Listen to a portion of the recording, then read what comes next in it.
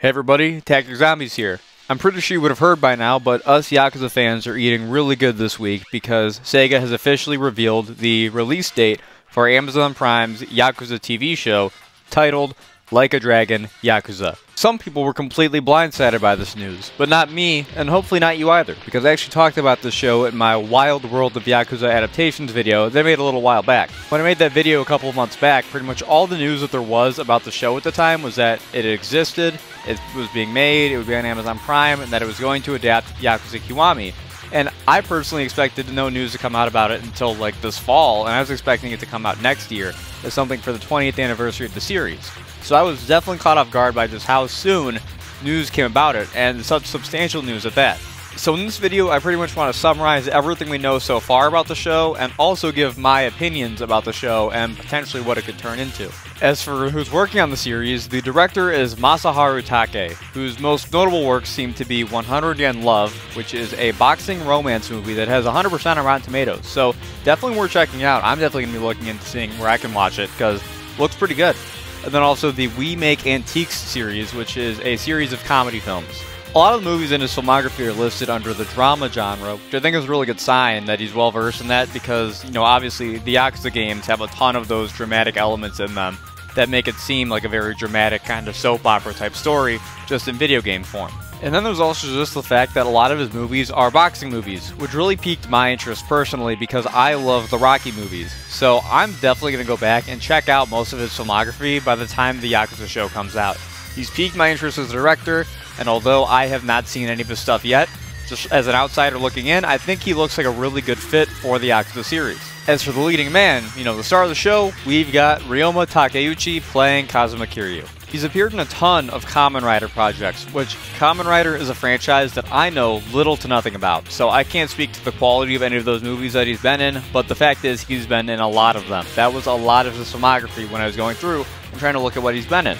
He's also been in quite a bit of drama movies, he's been in some high school romance movies, you know, the typical stuff you'd expect from a younger, handsome actor like himself.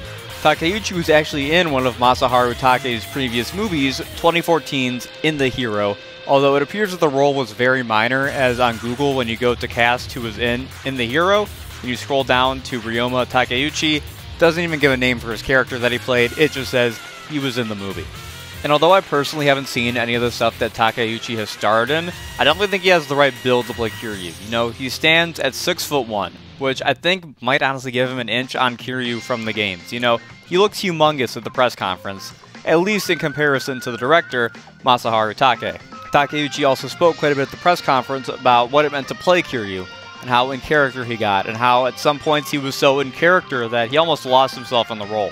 He also spoke about just getting in shape to play Kiryu, which always impresses me when actors gain or lose weight to play a role, because I just can't imagine doing that, you know, it seems like an impossible task for me. Although I'm not very familiar with either Takeuchi or Take's prior works, what I've seen so far has me intrigued, and I'm hoping that when the show finally releases this fall, we're going to find out that they were great choices for star and director respectively. And as for the actual contents of the series itself, there's a little bit that we know of so far, so let's get into it. At the time when I made the previous video covering this topic, basically the most I could dig up about the show was that it's going to be an adaptation of Yakuza Kiwami, and now with the new info we have, I've come to find out that that's only really half right. The show will actually reportedly be telling an original story that is simply based off the plot of that original Yakuza game from 2005. And to what extent changes are going to be made is still unclear at the moment, but we do know the basic premise of the show. The story is going to be told between 1995 and 2005, just like the original Yakuza game.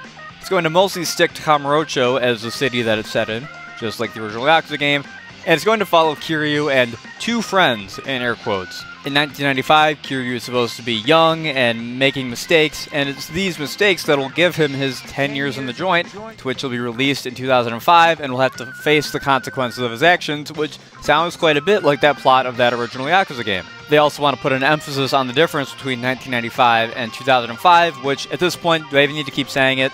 That's basically everything that we know concrete at the moment, aside from, of course, the tattoo. The main promo picture that's being kind of circled around the internet right now shows Takeuchi's Kiryu with his back towards the camera, with the iconic Dragon Irizumi on his back. The tattoo has a lot more red on it here than it does in the actual games, and I'm assuming that's just something weird with the color saturation or whatever for this actual promo picture.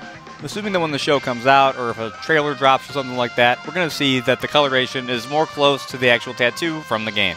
Or, this very well could just be a deliberate design change to maybe make it stand out a bit more from the actual game's tattoo, maybe replacing a lot of the grays and the blacks of the tattoo with more red will make it pop better on video, maybe it'll fit more with the color grading of the show.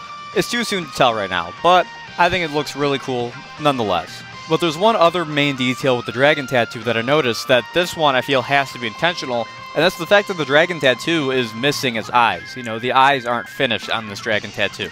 This actually gives me very big Yakuza 3 vibes, which if you know me, you know I love Yakuza 3, but it reminds me of Rikia with his Viper tattoo, where at the beginning of that game, the eyes on the Viper tattoo were unfinished. They were just blank, because his tattoo artist passed away before he could finish the piece. But there was a whole sub-story. It was actually one of that game's biggest sub-stories, so they had full cutscenes and everything, but Rikia went and he sat down with Kiryu's tattoo artist, and a bunch of hoops he had to jump through, but he ended up getting his tattoo finished, and it was a very big moment for his character. So I'm wondering if the show's going to do something similar to that with Kiryu, which I'd be very interested to see. But I'm completely curious because in the actual games themselves, the only point in time where Kiryu had an unfinished tattoo was in Yakuza 0, where he just had the line work done. By the time Yakuza Kiwami rolls around, which is a good 7 years after 0 in the timeline and when it starts in 1995, his tattoo's done. So, I'm really curious as to how they're going to fit this kind of unfinished tattoo thing into the actual, plot of the show, if they're going to make a big deal out of it or not. And you might think that I'm reading too deep into it, which maybe I am, but one of the pictures that I've seen floating around from the press conference, because I tried to look for an actual recording of it, but I couldn't find one anywhere on YouTube at least, it shows Takeuchi dotting the eyes of the dragon tattoo that they had printed out on the wall, which makes me feel like this is going to be a pretty substantial plot point in the actual series, But I'm very curious as to what actual changes we'll be making to the plot of the show, though, because obviously with it being about Kiryu and two friends, I think it's pretty safe to assume that those two friends are going to be Nishiki and Yumi. Maybe not Yumi, but definitely Nishiki is going to be one of them. I'm very curious to see, though, what changes are actually made to the plot of the show, because even if this was a one-to-one retelling of the story of the game, which it isn't, changes would have to be made because this is only a 6-episode show, so the runtime is going to be pretty limited. You could always spend more time in 1995, because in the original game, that was basically just the prologue, Most of the story was set in 2005, and, they might spend more time there to kind of get you more attached with the characters before Kiryu's 10 years in the joint. They could also make the changes of cutting things for time, because, if you only have 6 episodes to tell that story, some things are going to get cut.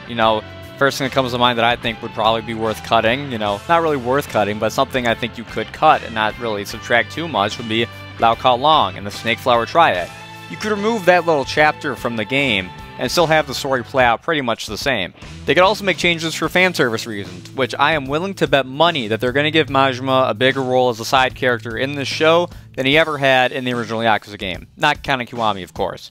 Just because he's one of the most popular characters, if not the most popular character, so they'd be idiots not to have him in the show in some way, shape, or form.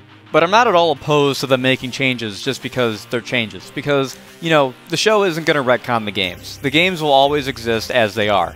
But if this show can make changes and tell a good story of its own that's worth watching, I think that has even more value and worth as a piece of art than just a safe, by-the-numbers retelling of that first Yakuza game. Of course, the show is being produced for Amazon Prime, which that alone gives me a lot of hope, because Amazon Prime has a lot of great shows, but even just in terms of video game shows, there's the Fallout show, which was outstanding, at least what I've seen so far. I haven't finished it yet. But as a Fallout fan, I was really worried about that show, and they exceeded my expectations. So I'm really confident with how they're going to handle the Yakuza show. I'm way more confident with Amazon as an actual publisher, producer, whatever, as opposed to another streaming service like, Netflix, Paramount Plus, people like that. And this brings me to the final main point of the video I want to discuss, is the future possibilities for this show. Obviously, if the first season is successful enough, there's a lot of room for them to take the show going forward, and there's really 2 ways they could do it. First of all, is if the show sticks more closely to the source material, they could just do every season being an adaptation of a different Yakuza game, which I think would be excellent because, of course, the games are kind of like a soap opera already. I think Yakuza 0 would be excellent if they gave it this treatment because that game was already structured and laid out like a crime drama TV show, so I think it's a perfect fit to be made into a TV show for Amazon Prime. Or the second option is if the actual story of the show diverts enough from the story of that first game, the seasons going forward could very well just be completely original stories, which I think would also be really cool and a really fun idea to explore. And the Yakuza show is way more likely to get more seasons on something like Amazon as opposed to a service like Netflix, because look at how quickly Amazon likes to greenlight more of their shows. You know, Invincible came out and was big, and they got 2 more seasons greenlit like immediately.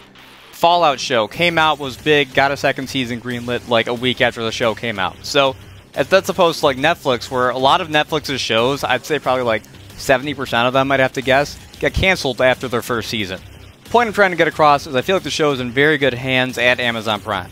But a lot of this is just speculation and what I think. But personally, I'm really excited for the show. I'm really looking forward to when it comes out, which it releases in 2 batches. The first batch will be releasing on October 25th of this year.